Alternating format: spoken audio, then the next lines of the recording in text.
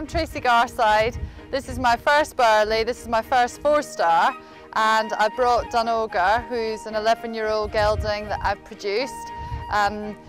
Ironically, I brought him here as a 5-year-old for the Young Event Horse finalist, so it's pretty amazing to actually be coming back to do the real thing.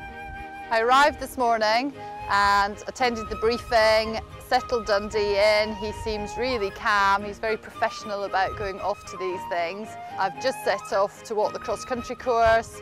So far, so good. The ground is perfect, really happy with the springy turf that we're walking on, so that's very exciting. I have seen the Burghley course walk preview on the website, and that was really useful to watch.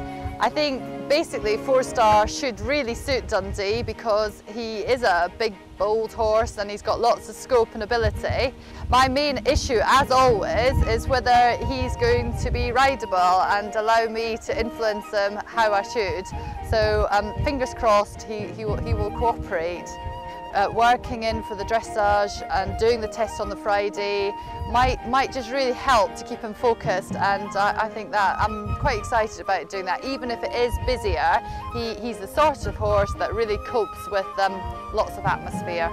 Because this is my first 4-star, my main goal, my only goal currently is to complete, because I'm under no illusion of what a huge challenge this is, and even for the most experienced horses and riders it's a big test. So for me to complete the cross country and the show jumping on the Sunday would just be fantastic. That would make my eventing career complete, to have completed a 4-star, and anything else more than that would be a huge bonus.